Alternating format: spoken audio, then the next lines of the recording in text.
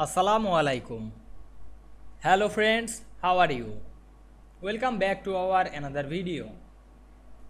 In this video, I am going to show you how to make text wavy in Microsoft Word. Let's get started. At first, we have to open a Word document. Then we write something in this document. Then select this text and increase the font size. Then go to the insert menu and click word art option and apply any word art. Then go to the format menu. Then click text effect and choose transform.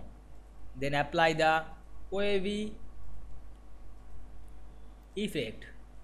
Then resize the text size and we can see here we make wavy our text. I hope you enjoyed the video. Please like, comment, share and subscribe my channel. Thanks for watching.